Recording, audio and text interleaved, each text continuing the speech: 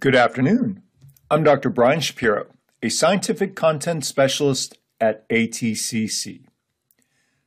Thank you for joining us for the latest installment in the ATCC Excellence in Research webinar series. It's entitled Cell Culture Basics, Best Practices to Ensure High Performance and Reproducibility, presented by Mr. Steve Budd. Mr. Budd is a product specialist at ATCC. In this presentation, Mr. Budd will tap into ATCC's vast cell culture experience and share the best practices for culturing cells that ensure optimal results and performance. He will cover all aspects of successful cell culture, including culture initiation, expansion, authentication, and cryopreservation. If you have any questions for our speaker, please use the chat function available through the webinar program. All questions will be answered as time allows at the end of the presentation. The recorded webinar presentation will be archived on the ATCC website, www.atcc.org. So with that, I'd like to welcome Steve Budd. Founded in 1925, ATCC is a nonprofit organization with headquarters in Manassas, Virginia, and an R&D and service center in Gaithersburg, Maryland. We're the world's largest, most diverse biological materials and information resource for cells and microbes, the gold standard, which leads us into the topic of today's webinar on cell culture fundamentals. In today's presentation, we're going to start with cell handling tips, focusing on cryopreservation, aseptic technique and contamination, cell authentication, and issues with mycoplasma. We'll then discuss reasons for choosing certain cell types from primary cells to cell lines, and finish with some points on transfection and cell viability. So we're first going to start with some cell and media handling techniques. So to start with thawing, when ready to thaw a vial of cells, the most important factor to note is that unlike freezing cells, thawing cells should be formed as quickly as possible to remove the cryoprotectant from the cells. For best results, place the vial in a 37°C bath for approximately 2 minutes, gently agitating the vial to break up the ice. After removal from the bath, make sure to spray the vial with ethanol for decontamination. Transfer the contents to a sterile centrifuge tube with about 9 mL of complete media, which includes a cell culture medium and about 10% of FBS. When adding the growth media, pipette the liquid into the tube slowly in a dropwise fashion to avoid osmotic shock before adding the final full amount. When done, centrifuge the tube for 10 minutes at 125 Gs, discarding the supernatant and resuspend in 1 to 2 mL of growth media. Place the cells in the desired cell culture vessel with additional media. The main take-home here is to thaw cells as quickly as possible when placed in the water bath. Also note that for most primary cells, it is usually advisable not to centrifuge the cells, as this could be detrimental to the cell health. Simply plate the cells after adding the additional growth media. So after thawing cells, they should be plated in an appropriate vessel, which could be cell culture dishes or flasks. This is all depending on your specific needs. For most cell types, the general accepted practice is to allow them to settle for about 24 hours after seeding. At this point, the cells should be checked for confluency, which is the percent coverage of cells over the surface of the vessel. If expanding cells, the ideal time to cell culture is at approximately 80% confluency. The time it takes to reach this level can vary upon cell types. Primary cells can take several days or even up to a couple of weeks. The diagram gives a good visual of the different growth phases of cells in culture. When first plated, cells enter a lag phase where they grow slowly while trying to recover from the stress of subculturing. Cells then enter the exponential phase of growth. Here cells will grow exponentially as long as growth surface is available. When this surface is completely occupied, cells then enter the stationary phase of no growth. If they persist in this phase, they will then enter the decline phase, not shown in this graph, but to the right of the stationary phase. At this phase, they will lose viability and essentially die. To ensure phenotypic stability, cell lines need to be maintained in subcultures in the exponential phase. This will need to occur before a cell monolayer becomes 100% confluent or reaches its maximum recommended cell density. As stated before, that ideal confluency is about 80%.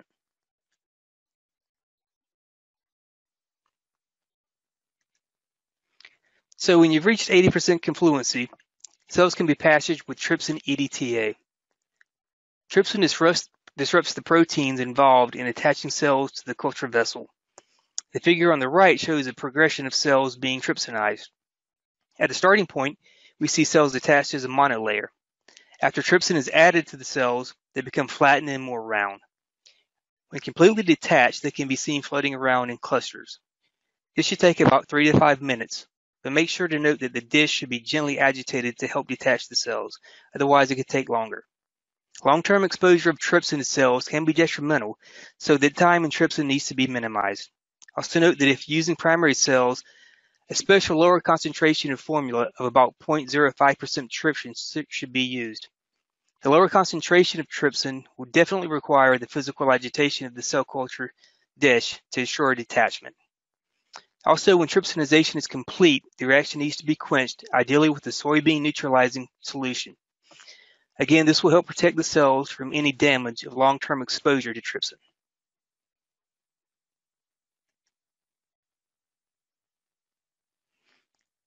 In the next several slides, we want to discuss techniques on cryopreservation. I want to first go over the basic theory behind cryopreservation and how it works. So the freezing process is a complex phenomenon that's been studied for decades. Cellular metabolism stops when all water is turned to ice. This, however, is largely detrimental to the cell's health. Two main reasons for this: ice formation and an increase in solute concentration within the cell. This is caused by either freezing too quickly or too slowly. The solution to this problem is maintaining the ideal freezing rate while using a cryoprotectant, the most commonly used being DMSO. The combined effect will minimize ice crystallization and reduce the solute concentration effects. And the important take-home here, as the diagram notes, for most cells, the optimal rate of freezing is a drop of 1 to 2 degrees Celsius per minute.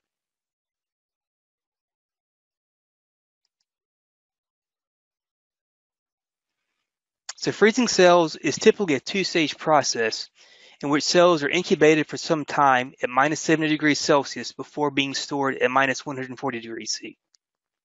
As previously discussed, cells must be cooled at a rate of about minus 1 degree Celsius per minute. This can be achieved with the use of a controlled rate freezer or controlled rate chambers.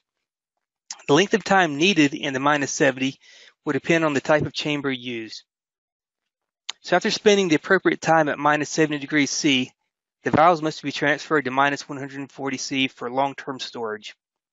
It's recommended to store cells in liquid nitrogen tanks for this purpose.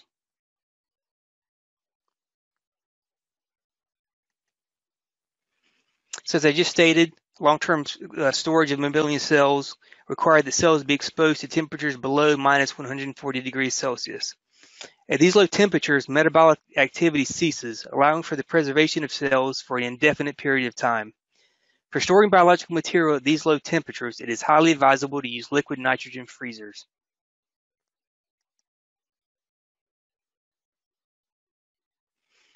So there are two basic types of liquid nitrogen storage practices.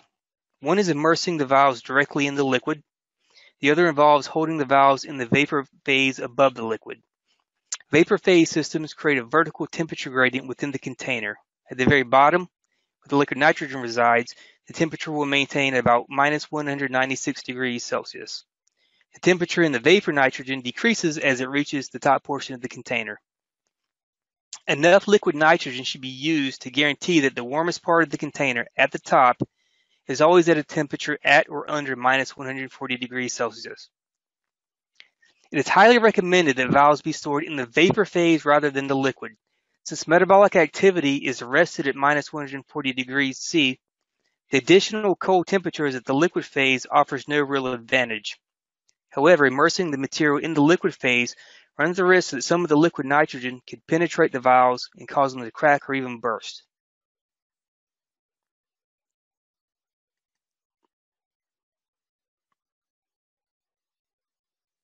As we leave the discussion on cryopreservation, I want to discuss cell characterization as it relates to our upcoming topic of general cell health, contamination, and authentication. It is necessary to characterize cells to determine how healthy and viable they are, as well as making sure that they are the cells you think they are. Simple cell viability counts using trypan blue with the hemocytometer are an easy way to determine the percentage of live cells over dead cells. With this method, live cells appear to have bright centers while dead cells appear dark blue as the dye penetrates the compromised membrane. Often when researchers receive cells from collaborators or other unreliable sources, they may find that the cells are not exactly what they thought they were. So morphology is a quick way to distinguish broad cell types from one another. In the example on the right, you have two cell types, fibroblasts and HUVECs. They have very distinct morphology. Fibroblasts tend to be elongated, whereas HUVECs tend to have a rounded cobblestone appearance. Also, since different cell types grow at different rates, always make sure your cells are growing the way you would expect. If cells are contaminated with another fast-growing cell, the growth rate and doubling time may be greatly increased.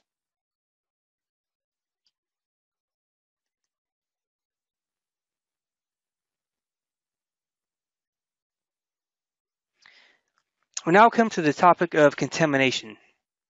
So the main types of contamination we'll be concerned about are microbial, which include bacterial, mycoplasma, fungi, and virus. There's also cellular contamination, meaning one cell type or cell line has invaded another. We'll discuss this in a little more detail shortly. So bacterial and fungal contamination are the most common problems seen in labs. They often appear quickly, but fortunately can be detected very easily. Turbid and acidic media usually indicate the presence of bacteria. Cell stress from microbial contamination may also lead to morphological changes in the cell type. Fungal contamination is seen by the appearance of obvious filamentous structures in the media. So at least one good thing about this microbial contamination is that it's very easy to detect quickly. Mycoplasma and cellular cross-contamination, discussed in just a minute, is not as easy to detect.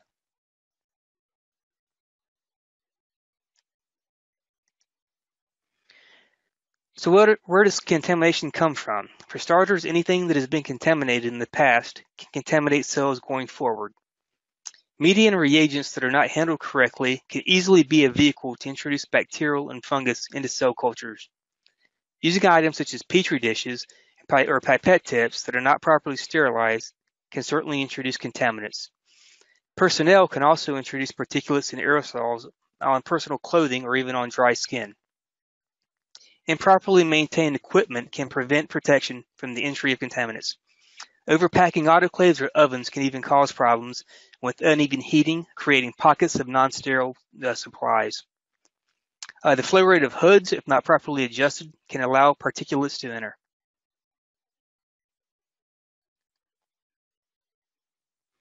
So what can you do to make sure cells and cultures do not get contaminated? So I'm going to point out a few tips that should prevent contamination problems. First, in general, you want to make it hard for contaminants to enter your cell culture vessels. Small dishes, such as 35 to 60 millimeter dishes, can be placed in larger ones when in the incubator. Placing plates and dishes in larger ones are also ideal for transport. This adds an additional physical barrier that prevents particulates from entering. When using flasks, it is recommended to use vented caps that can be sealed tightly but still allow gas exchange. I always use disposable aspirators and pipette tips that are pre-sterilized. Make sure that your hood has adequate laminar flow and never overcrowd or leave materials such as boxes or bottles in the hood indefinitely. This can impede proper flow and block attempts at cleaning and wiping down the hood surface. When bringing media and reagents into the hood, I always spray the items down with alcohol to remove any contaminants.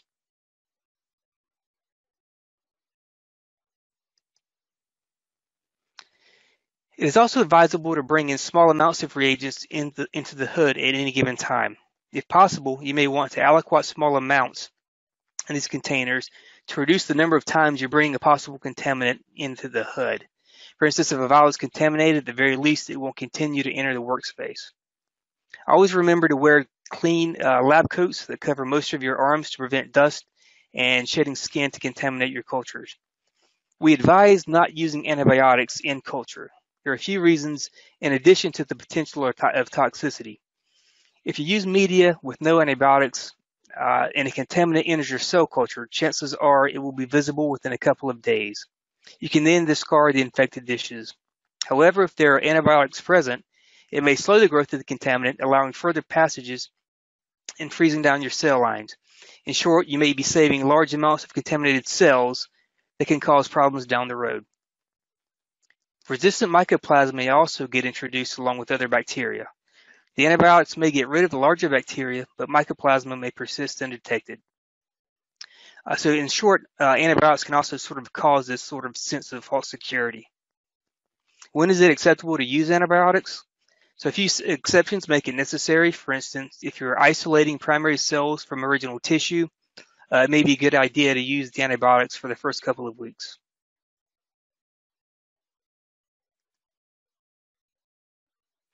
So mycoplasma contamination is a separate contamination issue that is extremely difficult to detect. So contamination from mycoplasma can cause a host of problems that includes altering the cell's function, growth, morphology, causing chromosomal aberrations, affect nucleic acid synthesis, and changes in membrane antigens and gene expression. The main source of mycoplasma contamination is receiving infected cultures from other research laboratories. Reagents purchased commercially can also be a source of contamination.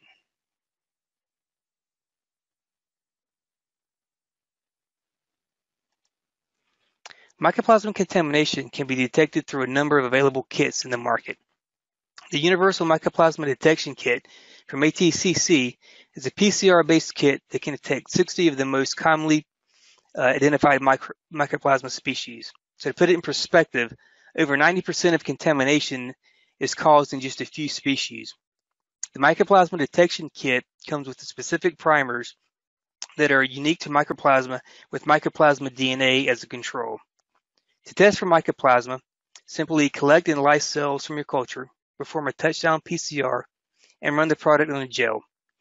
If the cell culture is contaminated, a band will appear at the same location as a positive control.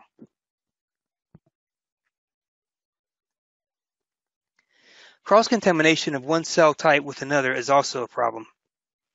If the contamination is a particular fast-growing cell, the original cell line can be gradually replaced with the invading cells. As a result, an entire cell line in one's depository can be completely overwritten with a new cell. Furthermore, morphology is often not reliable enough to distinguish between the original and invading hosts, particularly if they're the same cell type, like one endothelial cell invading another endothelial cell. So there are a few common causes for this kind of contamination. Researchers can contaminate their own cell lines by working with multiple cell lines at a time. This often occurs when using the same pipette tips or aspirators with vessels containing different cell types. We recommend only working with one cell line at a time under the hood, if at all possible. More commonly, researchers receive cell lines from other labs or companies that were already cross-contaminated, so the importance of this cannot be understated. It has been estimated that 20% of scientific publications use misidentified cell cultures. This has also resulted in about 50% of preclinical research being non-reproducible.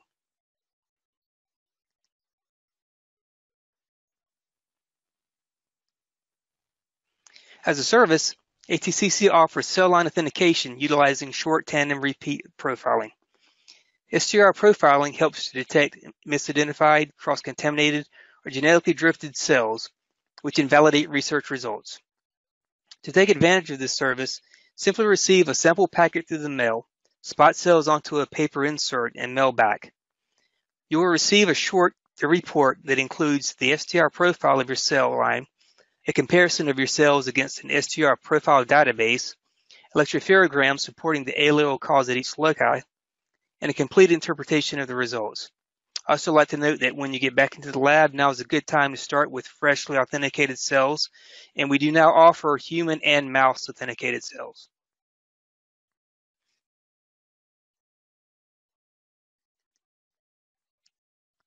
So here I'm going to change focus and go into how you can choose the best model when we're talking about which best cell model and why you would want to choose this.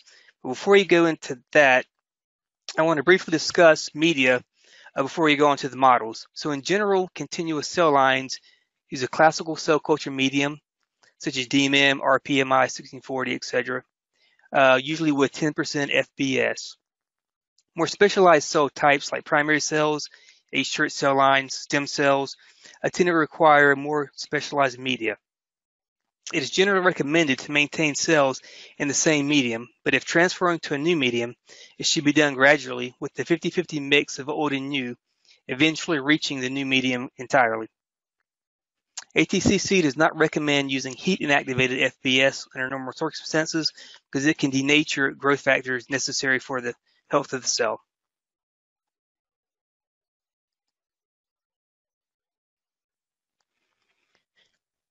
There are several types of cell models to choose from when designing your experiment, each with its own set of pros and cons. So let's start with the far right, the continuous cell lines. Continuous cell lines are often derived from a tumor. They're generally very easy to culture and have a low cost of culturing. They do not require a complex growth medium, usually just one of the classical cell culture formulations like DMM or RPMI supplemented with FBS. Like a tumor, they have great proliferative capacity. They all originate from a single clone, so there's minimal inter-experimental reproducibility. However, they are by nature abnormal cells with high instability and thus provide low in vivo predictability and limited biological relevance. The next model, cell type that I would like to discuss is H-church immortalized cells.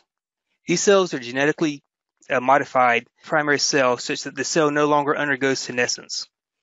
So what it's created is a cell with continuous cell-like growth characteristics, but primary cell physiology. This means high proliferative capacity, and since every H-church cell type originates from a single transfected clone, there's no inter-experimental variability. Every lot will be virtually identical. Since the starting material is a normal primary cell, there is greater genetic stability with near normal primary physiology, so therefore high predictability and high biological relevance. The third cell type is an induced pluripotent stem cell derived primary cell, or iPSC derived primary cell. This cell type is derived from a somatic cell line that is dedifferentiated to an embryonic state and then differentiated to a specific primary cell lineage using a specific cocktail of growth factors. iPSC-derived primary cells are usually generated from a single clone, so there's likely little worries regarding the introduction of biological variability. The main problem with stem cell-derived cells is that they are differentiated in the immature primary cell types, so not the best for predictability or biological relevance. Lastly, we'll discuss the cell type that is the best model for in vivo predictability and biological relevance, the primary cell. A primary cell is usually isolated from normal adult tissue, so no genetic instability. However, for large-scale screening, there is a potential problem, not enough cells from a given donor. The use of new donors will introduce biological variability in your experiments. So each model has its own strengths and weaknesses. However, as you move from basic research to more clinical-like applications, you need to choose the model that most positively matches up to your research needs.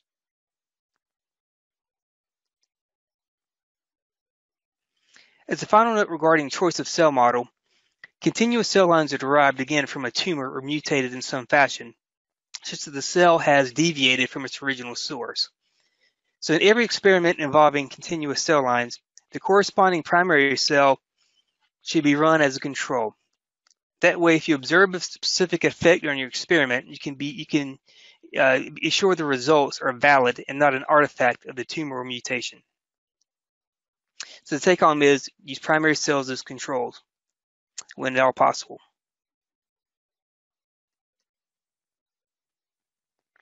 Okay, we're going to switch gears again and talk a little bit about transfections and what transfection reagents you can use.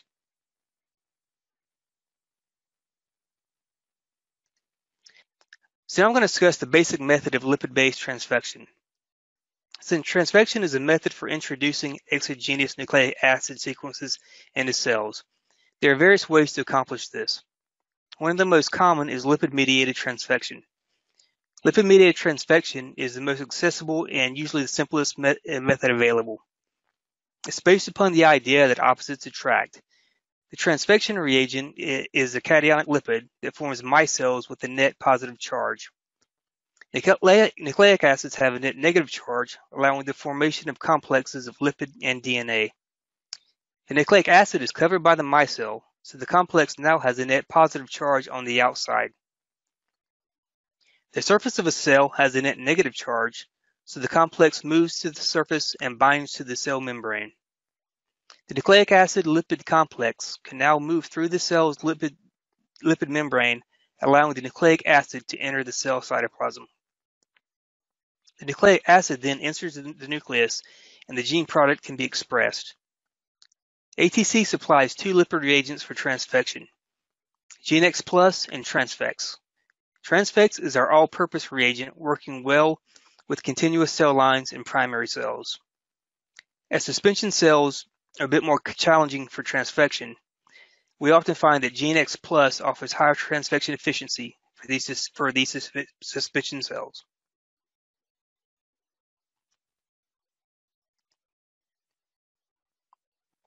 So it's very easy to actually set up a lipid transfection process. And here I'm going to go through a simple workflow to demonstrate this. You always want to transfect cells when they're in the exponential growth phase. So you seed your cells to be ready the day before you plan to do your transfection experiments. On transfection day, which is day 0 on the slide, you combine your DNA with your lipid reagent and allow the complexes to form. Then you can add the complexes to your cells that you seeded on day -1. It's at the very top of the chart. You should then be able to detect protein expression at about 24 to 72 hours post-transfection.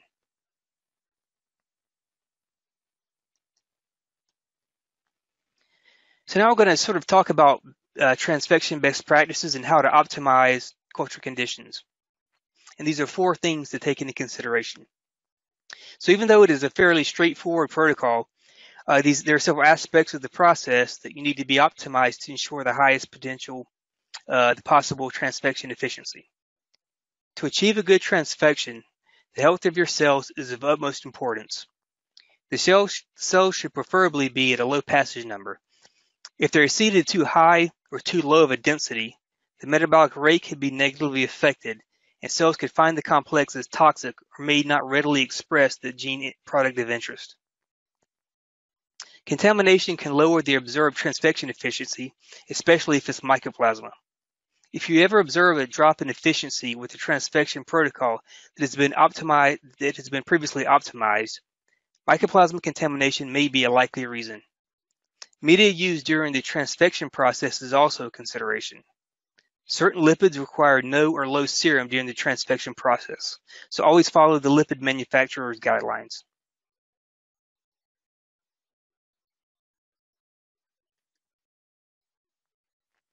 So a little bit more on transfection best practices. So for nucleic acids, which are DNA or RNA, one should use high purity and endotoxin-free material to achieve the highest transfection efficiency possible. Endotoxin appears to lower transfection efficiency. For DNA, one should verify promoter strength for the given cell being transfected. Certain promoters are known to work better with certain cell types. Plasma size is also a concern. The larger the plasmid, the lower the expected transfection efficiency.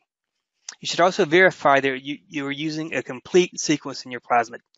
DNA plasmids that have been stored for some time can become degraded or nicked.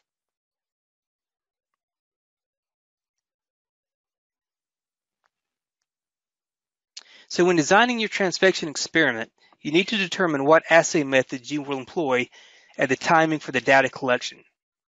As your protein of interest is expressed, you can use real-time PCR to detect RNA, probably 18 to 48 hours post-transfection.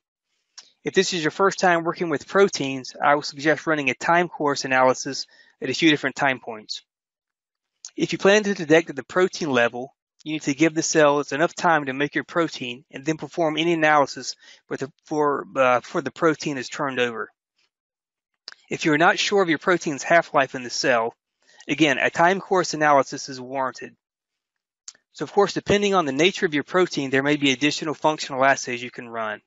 However, I would always recommend running analysis at the genomic and protein level, at least until optimal transfection parameters have been established.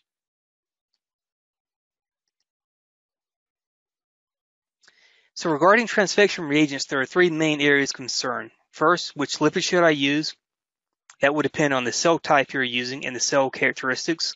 As I just mentioned, certain lipids are generally geared towards cell suspension, like ATCC's Gen X+. Other considerations involve what are you trying to deliver to the cells. Certain lipids are for DNA, others may be designed to work with RNA or small proteins. Next, you often have to optimize the ratio of lipid to DNA for the cell type and substrate that you're working with. Most manufacturers will provide guidelines, but some optimization should be expected. Lastly, one should optimize the incubation time for the lipid in contact with cells. If you're using a low or no serum transfection medium, you do not want to leave the cells in the medium for too long, and some complexes can become toxic to cells. So again, most suppliers will provide guidelines, so optimization may be required for your specific conditions.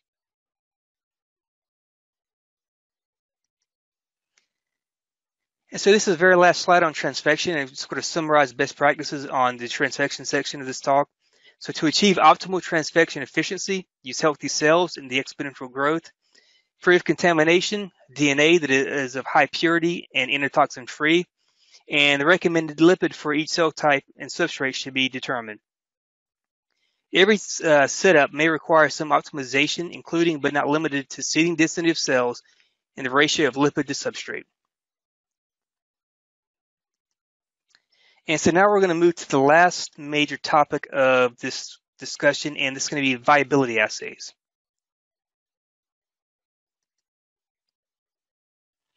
So to cover growth and viability, we want to discuss ways of actually measuring the number of cells in a cell culture vessel and determine the proliferation or growth rate. This is ideal for assays in which you want to compare normal growing cells against an experimental factor that would positively or negatively affect the growth. So these two assays that we offer, MTT and the XCT cell proliferation kits, utilize tetraxyllium salts to deliver a quantitative analysis of cell numbers. So this slide is a diagram that shows how this works inside of a cell.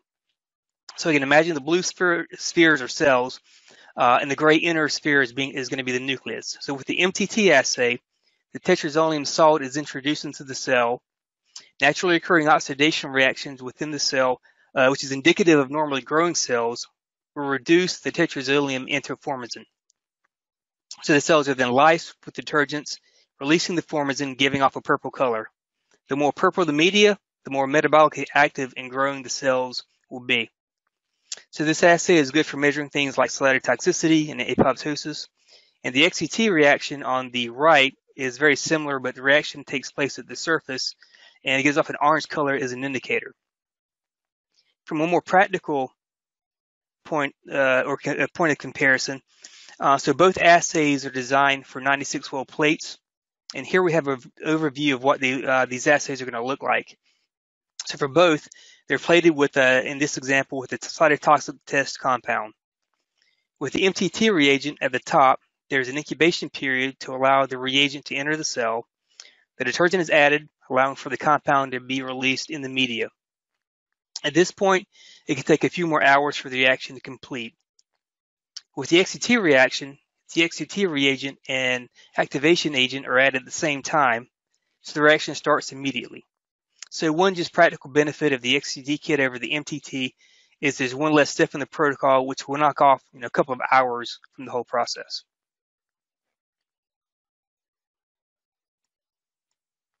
And so this graph shows an example of absorbance versus cell number when comparing the MTT kit and the XCT kit. The XCT is in the blue at the top, the MTT in the red at the bottom.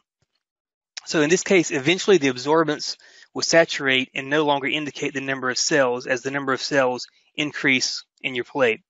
So the reading is taken on the growth curve. So this shows that with the XCT kit, it's more sensitive than the MTT, and that they can read cells between 5,000 to 30,000 cells.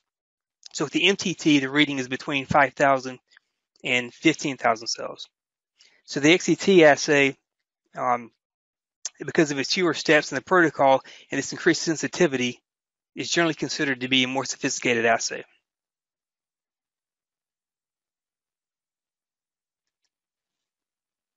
And so now we're reaching the end, and this is just one last summary on everything that we've talked about. So as a summary of what we've discussed, remember to use best practices to eliminate contamination while ensuring optimal growth and storage. In your cell culture workflow, choose the best model for your needs. Cell lines for standardization and primary cells as optimal controls that maintain biological relevance. H-turd immortalized cells can be the best of both worlds with continuous growth and primary cell characteristics. And so the key to good transfection practices rely on the use of healthy cells, purified substrates, and optimization of the lipid to substrate ratio. Lastly, you can monitor cell health and viability with the MTT and XTT viability assays. And that concludes this webinar on basic cell culture handling. And I will turn it over to Dr. Shapiro for further announcements.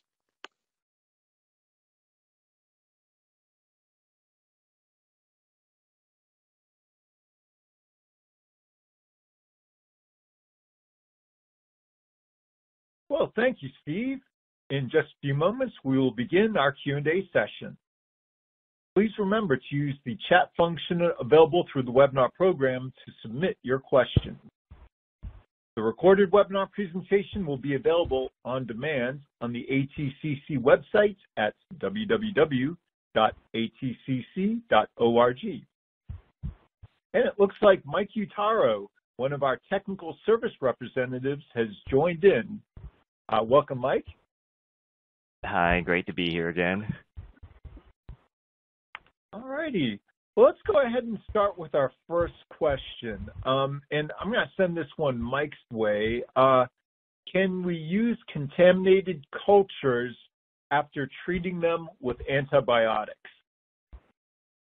Okay, so generally speaking, it's never really recommended to use cells after they've been contaminated.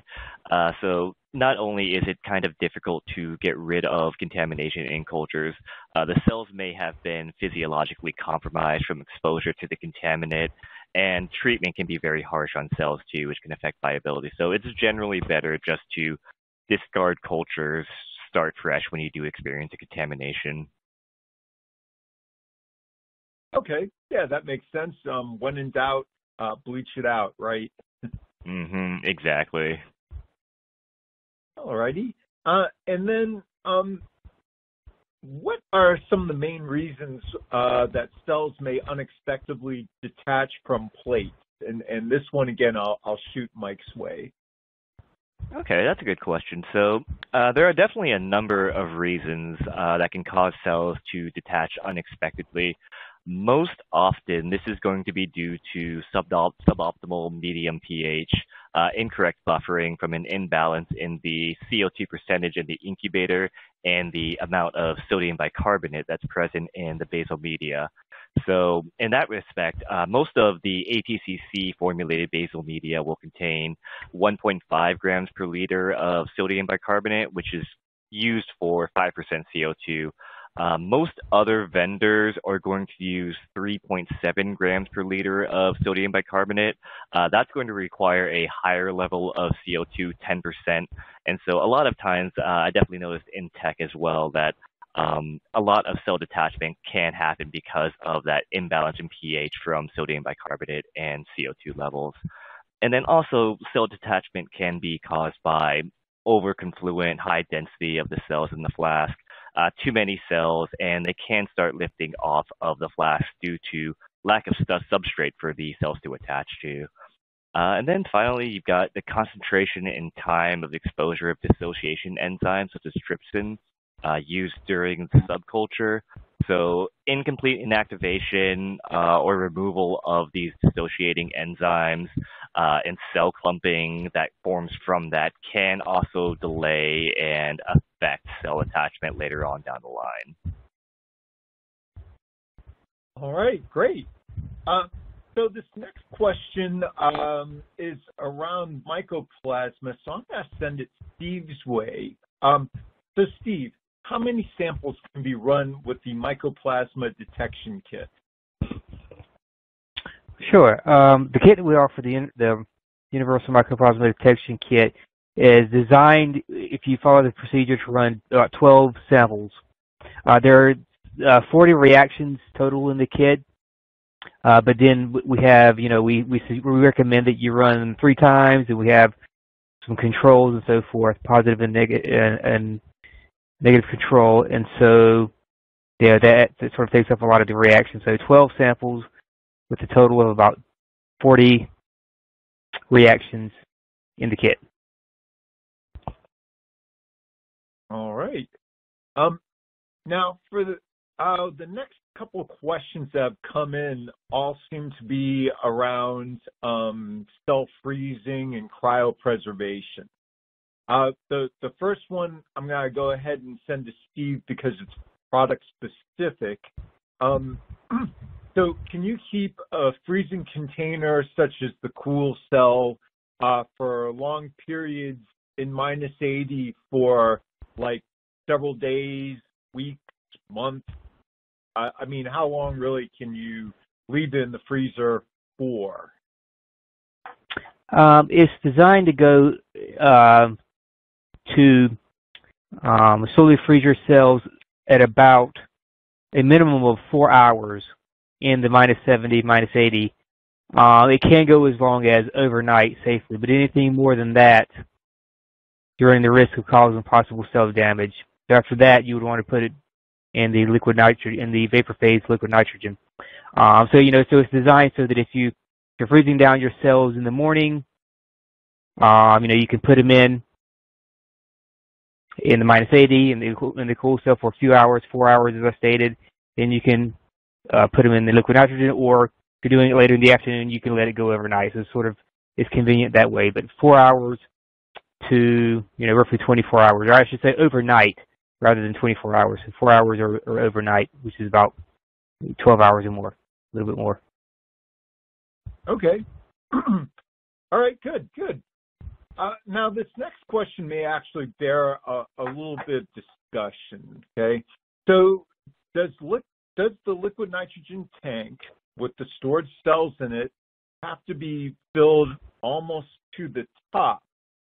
Or maybe to ask it a different way, do the cell culture racks within the nitrogen storage unit need to be above or below the liquid nitrogen level? If that's for me, yeah. If you want to handle that, by all means, go ahead. Oh, yeah. I was just going to say, and Mike can add to it, but definitely it should not be completely full of liquid nitrogen. The cells should be stored in the vapor phase, which is above the actual liquid nitrogen. And largely the reason for that is when vials are stored actually physically in liquid nitrogen, they can cause you can get, if you have any imperfections in the plastic, it can cause them to basically, the gas could, when you take it out of the liquid nitrogen, it can cause it to actually explode and could cause damage or harm to the user. So it should be filled in the liquid nitrogen phase. That is definitely cold enough for the purposes needed. Right. And then, there's another issue as well, right? I mean, who here has pulled out, several racks from liquid nitrogen all at once? And the liquid nitrogen is filled to the top. You have all this liquid nitrogen is basically wasted. It gets dumped on the floor. People can kind of flip on it. You can burn yourself on it, right? So there's a safety issue there, as well as, your precious samples could get blown up and contaminated, right? Correct. Exactly. Vapor phase is more than cold enough. Definitely don't want to go submerge all the way inside if you can avoid it. Right. And then, kind of next in line after that, how long is the cell line viable when it's stored in liquid nitrogen? So, like, say you get a cell line from ATCC and you can't thaw it and grow it immediately, and you're like, I got to put it in liquid nitrogen immediately, right? How long can it be stored there without losing its viability? Is indefinite. Liquid nitrogen storage. Yes. Yeah, indefinite. That's exactly it. Just stored correctly, make sure that the liquid nitrogen is still topped off at a good level. They'll keep indefinitely. Okay, good. And that is in contrast to storing it at -80, right? Which is 4 hours to overnight. Exactly, and that's just for, like at the beginning of cryopreservation during that slow thaw. That 1 degree per minute slow freeze that we want. 4 hours to overnight at -80 is really kind of the upper limit that we recommend. And then liquid nitrogen long term, kept there, they will keep indefinitely. All right, good. So, wow, we've had a ton of questions come in, by the way. Let's jump to the next one. And actually, the next couple, it seems like they're coming in groups, so this is kind of helpful by topic. So, is there any advantage to neutralizing trypsin with soybean trypsin inhibitor versus 10% growth media? So there's not an advantage per se. For a lot of cell lines that are using serum-free media, such as the keratinocyte serum-free media from Gibco that we use with some of our cells, complete media is not going to have serum that's going to inactivate the cell, the trypsin rather. So soybean trypsin inhibitor would be recommended there. There's no real advantage, so to say. It's just that you would want to avoid using serum with cells that are serum-free. Okay. And the following question asks, can you use fresh media instead of STI? Yep, definitely.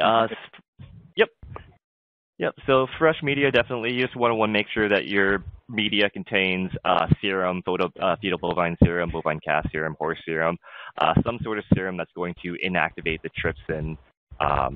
Otherwise, it's just still not inactivated, and unless you remove it really well through centrifuging, it could cause attachment effects later on.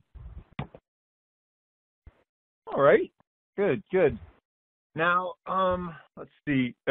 Of course, in science, the answer to any question might be, I don't know, and that's a perfectly fair answer.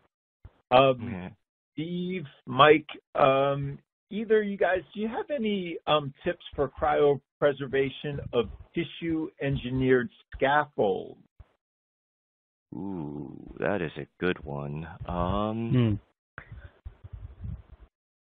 So tissue in general is something we don't have a lot of experience with cryopreservation. As far as scaffolds, I mean, you may be able to freeze them in a way that's similar to our organoid products, but unfortunately, I don't have any experience to offer in terms of tissue, so to say. Yeah, I think everything we've done with any kind of cell culture, the 3D models that involve scaffolding or co-culture, and we've always thawed and frozen it. I guess it's always been an endpoint for us for every application we've done. So we've done any kind of model like that. We've never frozen down after that. So I would agree with I don't think we have that much experience with anything other than organoids or cells of that nature. And I guess it would really depend on what exactly is meant by tissue scaffold, or how big it is, how big is your sample, or whatever the case may be. So unfortunately, I don't have much to say about that either. Yeah, no problem. like I said, I don't know. Occasionally is absolutely the right answer. So, all right. For this next question, this is around cell density for suspension cells, right? So, for suspension cells such as, say, 293F, what's the cell density that the cells reach the stationary phase? Or how do you keep from getting to the stationary phase, basically? Okay, so for a lot of our suspension lines, generally the hard limit is going to be 10 to the 6 cells per milliliter.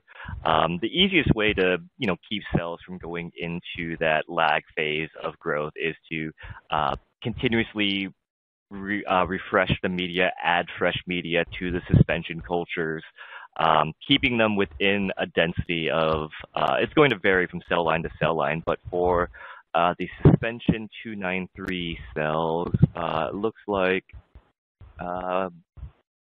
between the range of 100 to 300,000 viable cells per milliliter, keeping them within that range and not letting them go above 10 to the 6 cells per milliliter should keep them actively growing. Okay. Good. That's good. Now, here's an interesting question around transfection, and either of you can take this. I like to have my cultures above 90% viability leading up to transfection. What would be the best way to increase viability for newly thawed cells that haven't reached that viability, that greater than 90%?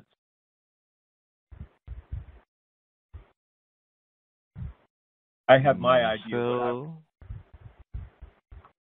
So especially at thaw, like newly thawed cells, it's definitely not uncommon for cells to take a little bit of extra time. There's no kind of magic bullet I can think of anyways for, guaranteeing that increased viability.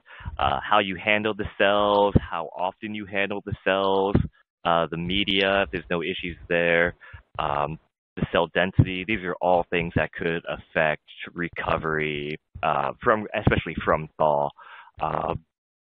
Time and care is kind of what I would recommend is, it may take some extra time for the cells to reach 90% viability or high enough viability for you to do your transfection experiments, but unfortunately there's no real magic bullet that we can say that will boost viability guaranteed at the start of the culture.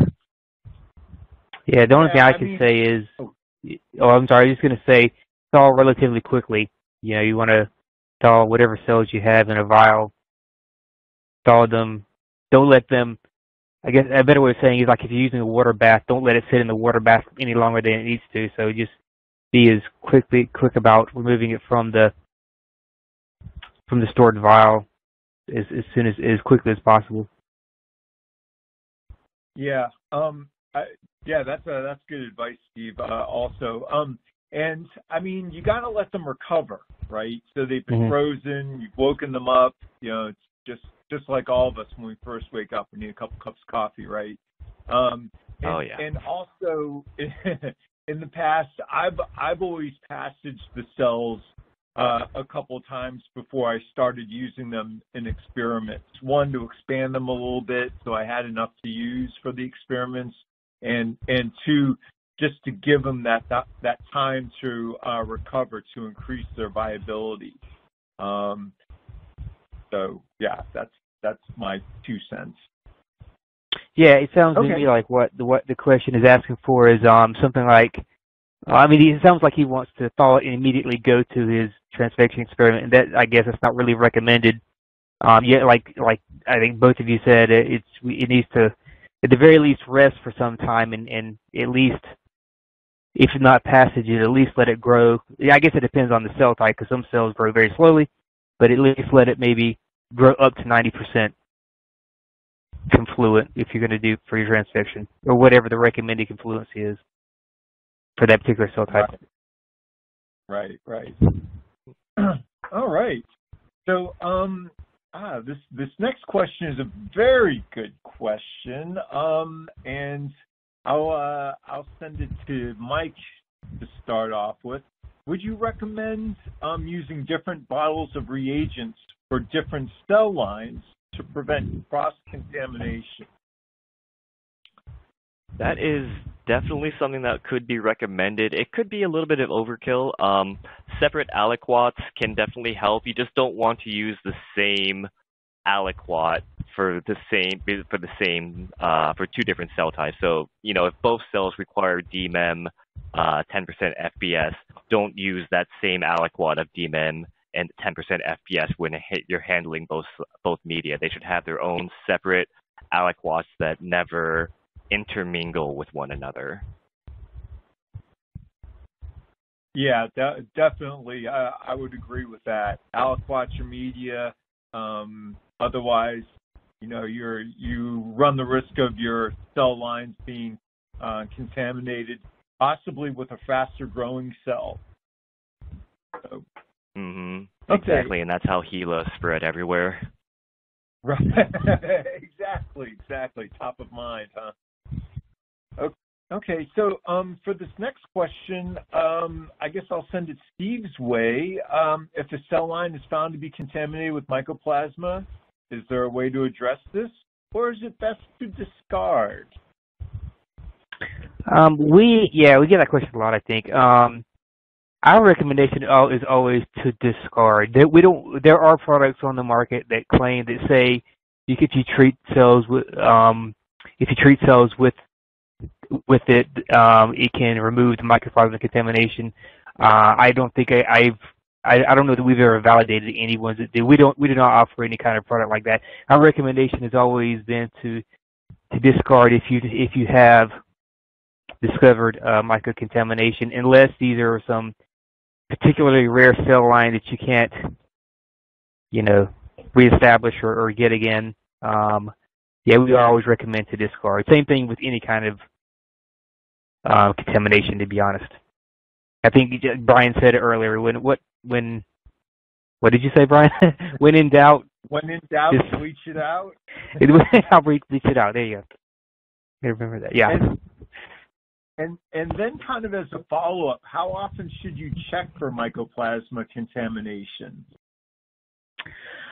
We generally recommend after several passages. If you have an established line and you're passaging it, maybe after several passages, maybe up to 10. Test for it if you come across a new cell line from someone other than a reputable source. Like at ATCC, we always check for contamination, so anything we sell is going to be negative. But if you're getting a cell line from someone else and you're not sure, always test for myco to begin with. And also, if you've had cell lines frozen down that you haven't worked with in a while and you're not sure when the last time it was used or who froze it down. So when you're starting a new cell line from the liquid nitrogen, or if it's been passaged every several times, it's been somewhere between 5 and 10. But 5 might be a bit much. It's roughly 10. I think 10 would be good. But every 10 passages would be good. And also, if you're going to, whenever you authenticate cells, it's always a good day. That's a good time to check for myco as well, because it's convenient to do it then, because you can use the same, go from the same source, your same sample source.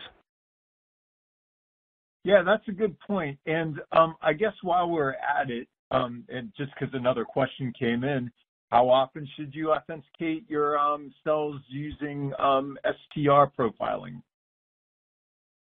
Yeah, kind of the same thing. About every 10 passages, so to make sure there hasn't been significant genetic drift.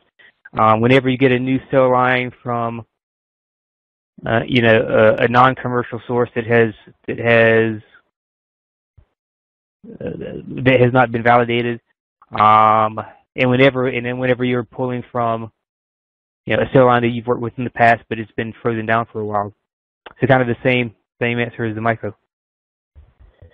Yep. That sounds good. All right. This next one I'm going to send Mike's way. How should the incubator be cleaned or disinfected if bacterial contamination occurs? Okay, so there are definitely a few ways to go about it. So a lot of incubators nowadays are going to have some sort of sterilization cycle that can be run that will definitely help out. Bleach, cleaning out, making sure if you're able to take out any of the metal components, autoclave those as well. Making sure that all air intakes are clean as well. Bleach, autoclaving any shelvings, and letting the incubator, especially if the incubator has that auto sterilize function, letting that run can definitely help. Okay. Good. Alrighty. Mike, do you have any insight as to how many cells you should freeze per mil rather, when you're cryopreserving cells, or does it vary greatly? So it does vary. I'm not so sure about greatly. So there's definitely going to be things that you want to take into account when you're preparing your own cryopreserved stocks. The vessel that you're going to start the cells into.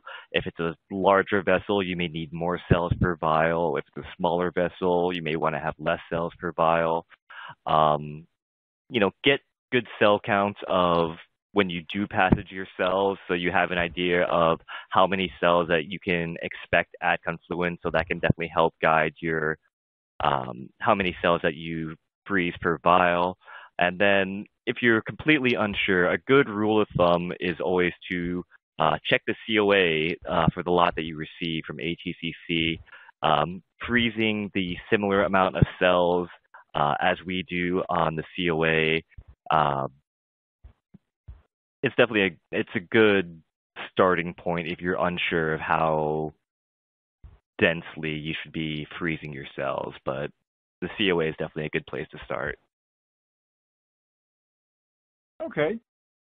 Now, basically, I'm paraphrasing. We had several questions come in over this general theme of what's the maximum number of passages a cell line can go through before it's time to let it go?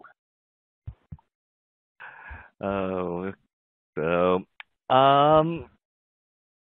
10 passages is generally what we recommend. 10 passages before you revert to a lower passage stock. That is to prevent things like genetic drift or inadvertent selection of a subpopulation of cells, things like that. We have confirmed for some of our H-TERT lines, they're able to grow for extended amounts of times. If you are going to keep them in passage that long, authentication is going to be key for sure, but 10 passages is a good general rule of thumb that we recommend. All right, good. Let's see. I'm just sort of cherry picking through here because we've had about 50 questions come in. Let's see. Can you comment on testing for mycoplasma from culture media versus from cell pellet? Is one source more sensitive than the other?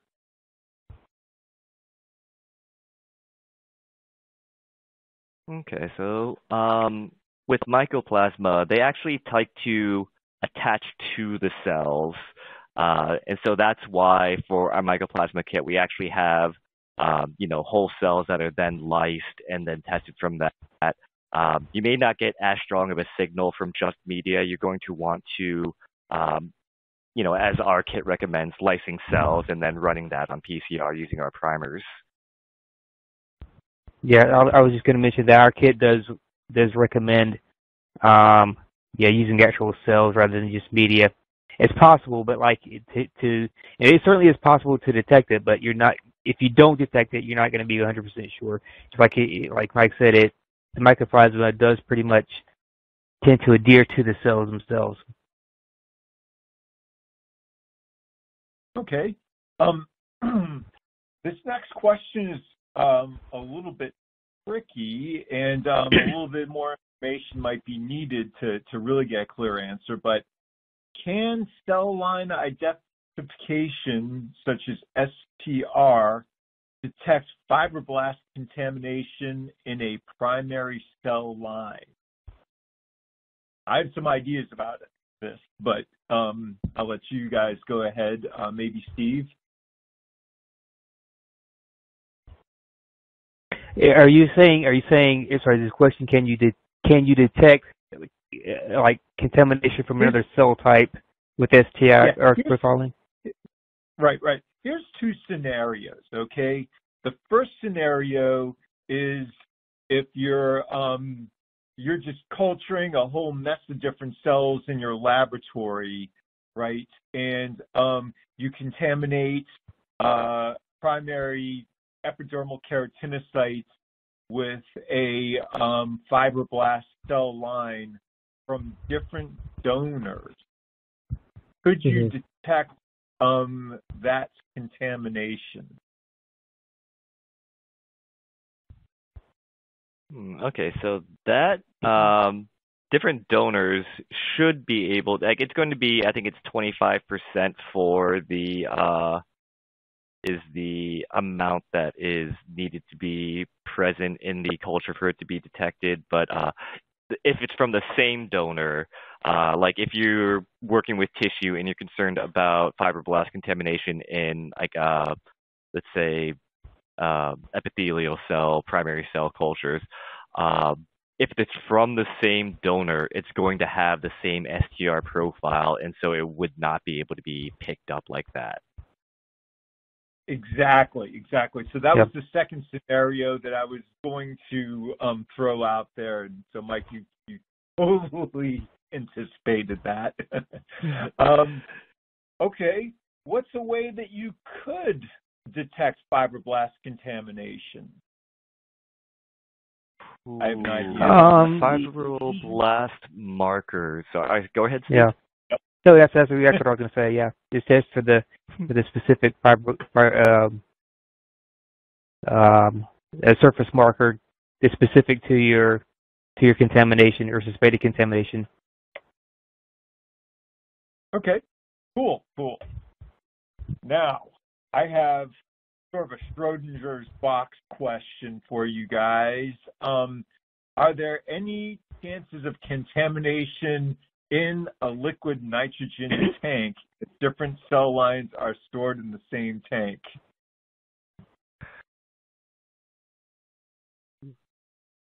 I want to say no. Yeah, I don't.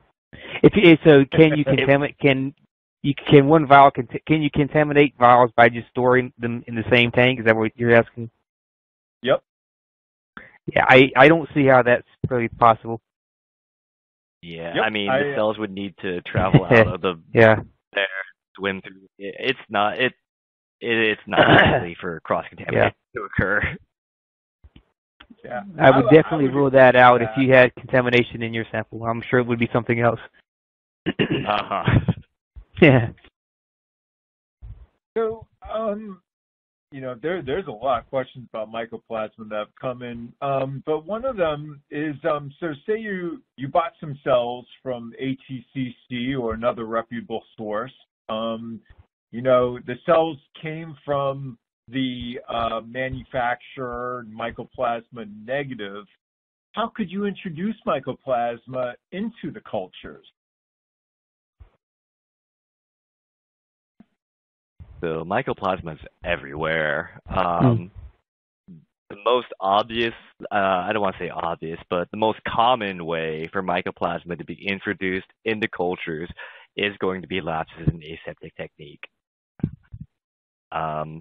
Pipette tips brushing up against anything, not realizing that your gloved hand brushed up against an aspiration needle or something like that. Just minor lapses like that are going to be the main way that mycoplasma is going to be introduced to cell cultures. Yeah, I would agree with that for sure.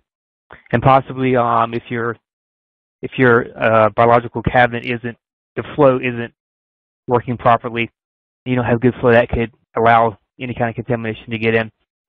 But yeah, the source is almost definitely going to be from not using a septic technique and coming from the individual or individuals doing the actual culture, most likely.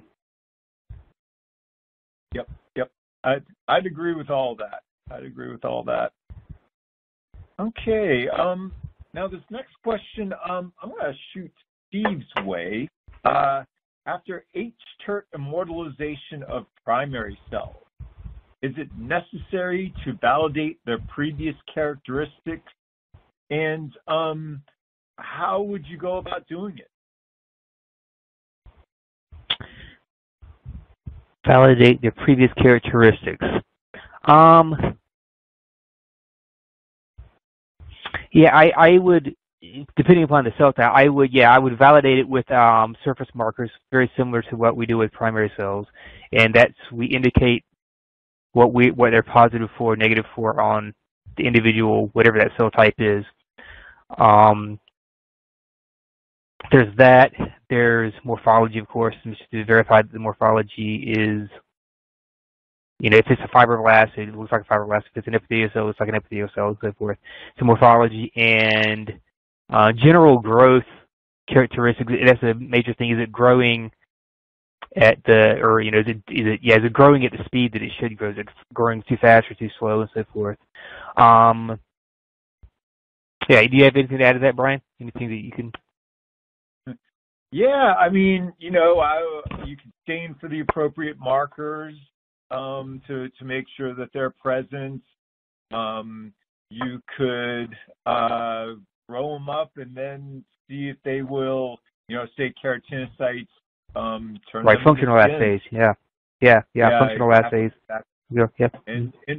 And we've done that with a lot of our cells, right? So, yes. We've functionally characterized the RP-Tech cells and then the RP-Tech derivatives with that overexpress OAT1, OAT3, not 2. I don't know why that was top of line of my mind, but there you go. And we've done that with the H-TERT immortalized keratinocyte. And yeah, pretty much just about everyone that comes through, we try and at least stain for the appropriate markers. So yeah, functional testing. That's kind of the way to go, I would say. Yeah, I'd agree. Yeah. All right. Cool. Let's see. What else do we have here? Here's an interesting question. I don't know if any of you guys would care to elaborate about this, but this one's about H-TERT inactivated FBS. So, could you reiterate a little bit about the risk of it? And also, what about gamma-irradiated FBS, or is just standard premium FBS sufficient? Okay, so there's not really a risk per se to using heat inactivated serum. The biggest issue with heat inactivation of serum is that, so heating up serum to 56 degrees for half an hour, that is going to denature some of the attachment growth factors that are present in the serum. It may not be as nutritious as normal serum, and heat inactivation generally is only needed if you need to inactivate a complement that's found in the in the serum that could have negatively react with the cells in culture, because the other primary use for heat inactivation, which was mycoplasma, concerns about mycoplasma, it's not really much of a concern because all FBS nowadays is triple filtered to remove any possible contamination. So heat inactivation for mycoplasma concerns is no longer a real issue. So if you're able to avoid heat inactivated serum, it's better for the cells in general just because it is more nutritious for the cells. But there's no real risks per se when it comes to using heat inactivated or even gamma sterilized FBS. Okay, good. Now, for this next question, we've really had a big focus on cryopreserving cells, right? Let's sort of flip the script and talk instead about thawing.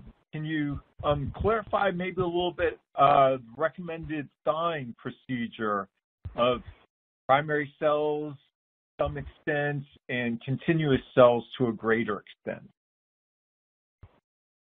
Okay, so in general, the thawing is going to be fairly similar between the two. You want to thaw both primary continuous cell lines in 37-degree water bath. It should be rapid. It shouldn't take any more than 2 minutes. Basically, when you see a small to medium-sized ice chunk remaining in the flask, it's usually ready to be handled. And then after that, diluting the cells is actually another important part in the thawing process, because if you dilute the cells too rapidly, what could happen is something called osmotic shock, just the huge differences in osmolality between the cryomedia, fresh media. It can have a significant effect on viability of the cells. So we definitely recommend thawed cells drop-wise to the fresh media after you thawed them. And then from there, making sure you don't over-centrifuge the cells. For primary cells, we don't recommend centrifuging the cells because of how much more sensitive they are at the start of culture. But for continuous cell lines, for nearly all of the cell lines that we have, we recommend 125 xg for 10 minutes.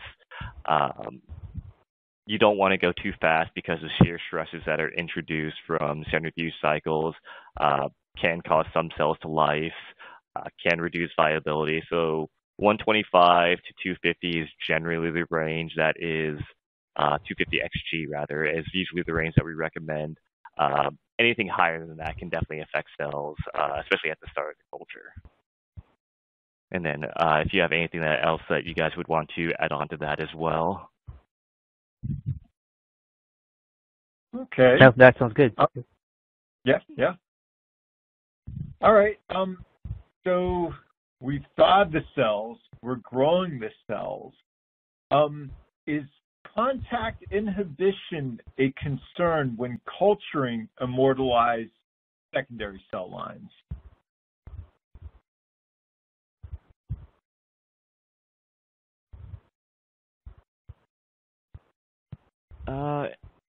So in general, for most cells, you don't want to let them go to a full 100% confluence.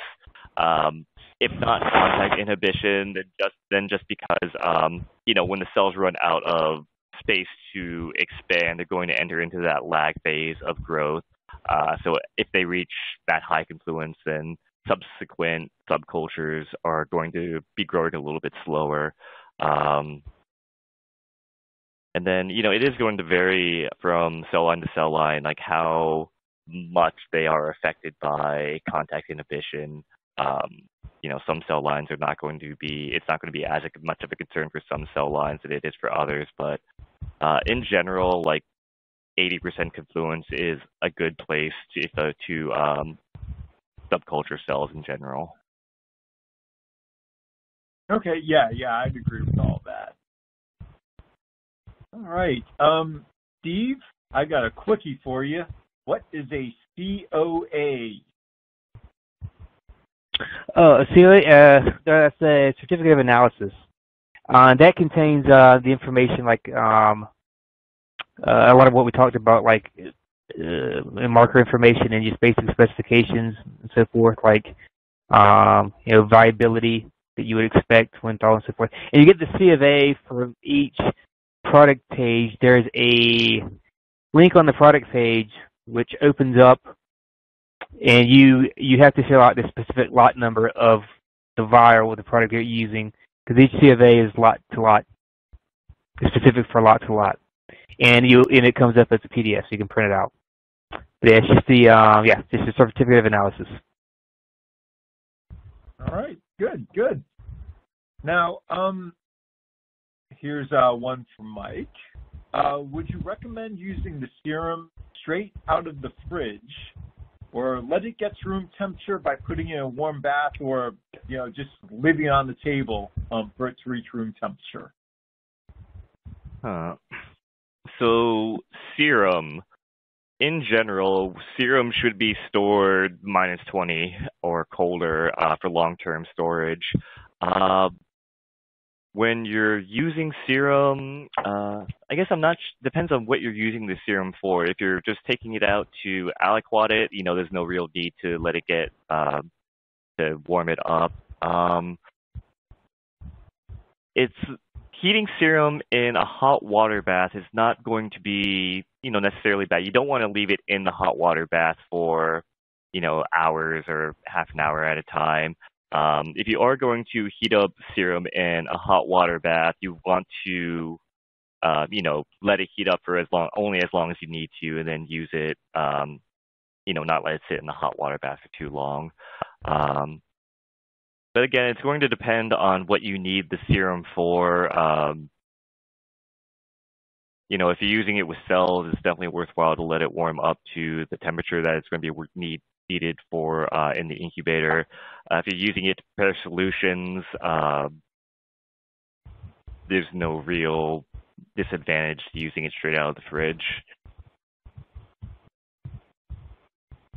Okay, that all makes sense.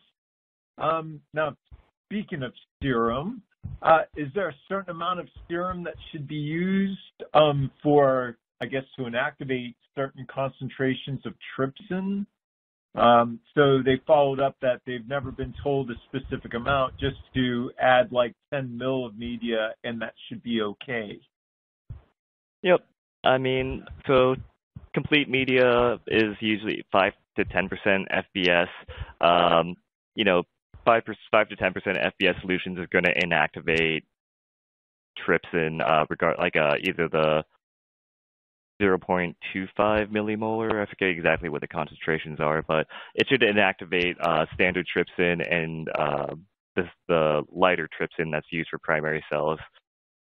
5 to 10% should be fine. There's no real set amount, so to say. Yeah, I would agree with that. Yeah, no, that makes sense. Now, I guess the last question that I'd like to address is, how do you know how many cells to seed in your 12 centimeter squared flask? Do you have to titrate in the flask? How would you go about tackling that? And I'll shoot that mic away. Small flask. Yes, that is a small flask. So it's going to vary cell line to cell line. So like with our primary cells, we have a pretty general recommendation of 5,000 cells per centimeter squared. So if you're working with primary cells in a T12, that would be 60,000 cells that would be needed for that, 60,000 viable cells. For other cells that require, like 30,000 cells per centimeter square, that could be upwards of 100,000. It is going to vary on cell line to cell line. Again, we have general seeding information that we recommend on the certificate of analyses for all of the lots that you would receive from ATCC. So that would be a good place to start. But again, it's going to vary pretty widely from cell line to cell line, from primary cells to established cells. Okay, no, that sounds reasonable. All right, well, at this time, we will conclude our Q&A session. I'd like to thank Steve and Mike both for the excellent presentation and fielding all of your questions. And thank you, everyone, for attending this webinar.